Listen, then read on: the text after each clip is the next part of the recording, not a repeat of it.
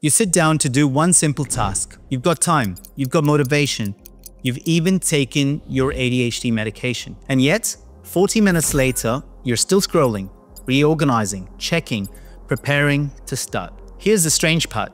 You don't feel chaotic. You don't feel distracted. You actually feel calmer. So why isn't anything happening? This is the moment most people misread ADHD medication.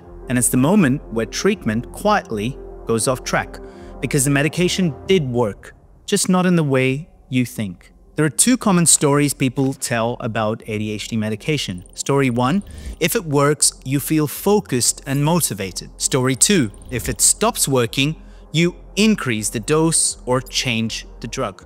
Both are incomplete.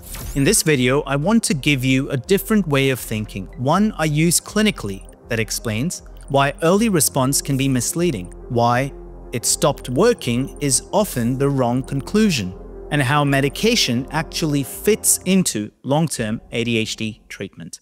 I'm Dr. Sanil Rege, consultant psychiatrist, educator, and founder of Psych, and I've trained thousands of psychiatrists and mental health professionals in ADHD and other psychiatric disorders. And in a few minutes, I'll show you why feeling better is not the same as functioning better, how the brain converts the unexpected into the expected, and the one model that explains both success and disappointment with ADHD medication. Let's start off with myth busting first. The common myth, if the medication is right, motivation follows. Here's the reframe. This isn't motivation.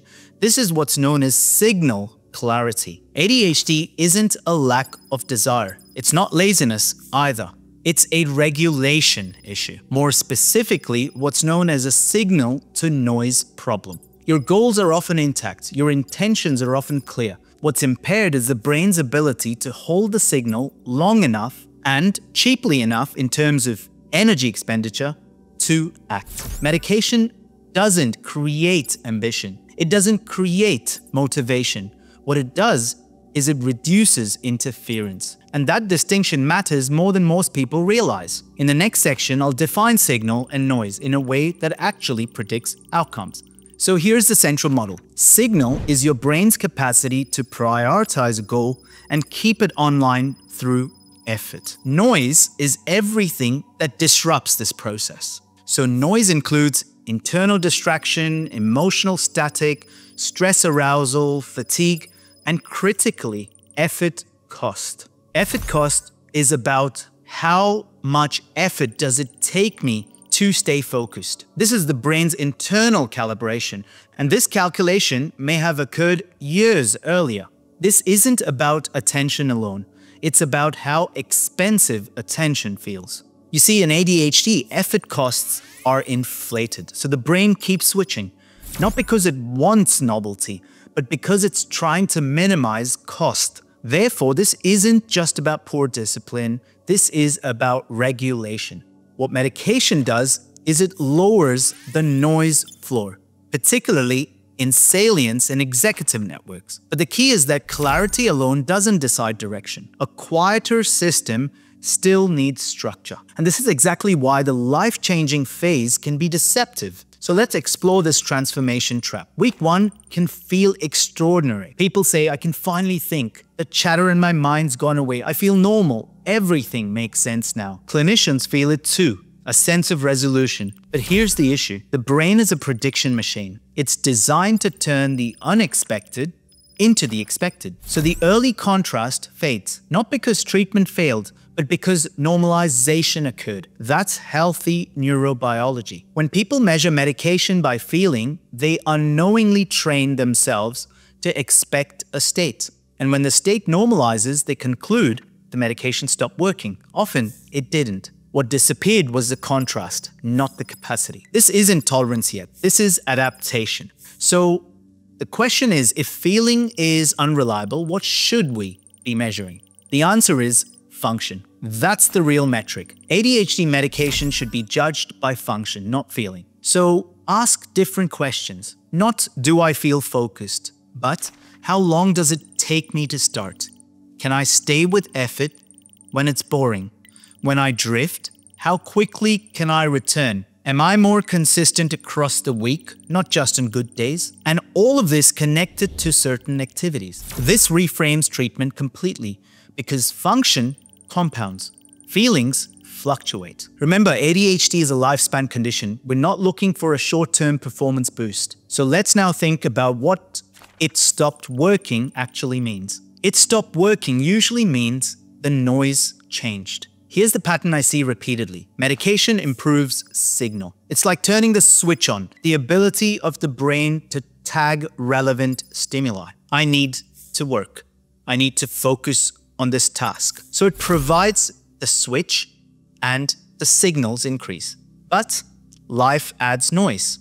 The aim of this stimulant is to dampen down this noise. But what if the noise is sleep debt, stress, burnout, emotional load, environmental chaos? The ratio worsens not because the signal disappeared, but because the noise rose faster. And this is where simplistic dose escalation fails and can even make things worse. The answer is noise management across systems. Think about sleep, circadian rhythm, emotional regulation, substance use, task architecture. Medication is one tool, not the entire system. So how do we reframe the relationship with ADHD medication? Because there is something known as a cue trap. If the brain learns that a cue for a certain task, for example, preparing for an exam, links then to medication, which then links to feeling, which then results in relief, then the medication becomes the reward. What we're trying to do is to think about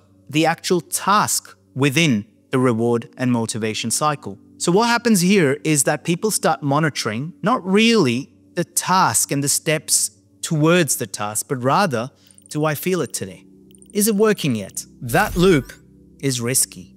The better loop is cue, medication, activity, and then reward. So what we're trying to do is to use the clearer signal, the increased signal to noise ratio. The switch is turned on, higher signal, dampen noise, to plan, initiate, finish, repair avoidance, build routines, incorporate uncertainty. And one would recognize that all of these steps are extremely individual to each human being. Medication should scaffold behavior, not replace it. At this point, you might say, well, what about medication, timing, and rebound? That's absolutely relevant. We want to ensure adequate day coverage of medication all the way until optimal sleep. Here's a quick clinical clarification. Stable blood levels do not guarantee stable effect. Pharmacokinetics is not pharmacodynamics. Pharmacokinetics is about how the medication is absorbed, metabolized, excreted.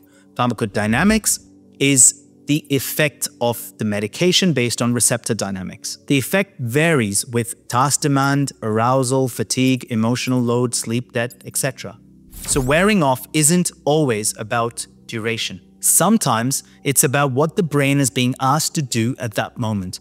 That's why formulation, timing, sleep, and context matter as much as dose. So if there's one thing I'd like you to remember from this video, is that ADHD medication doesn't give you a new self. What it does is gives you a cleaner signal. What you build while that signal is clearer, that's what lasts. That's what provides sustainable recovery.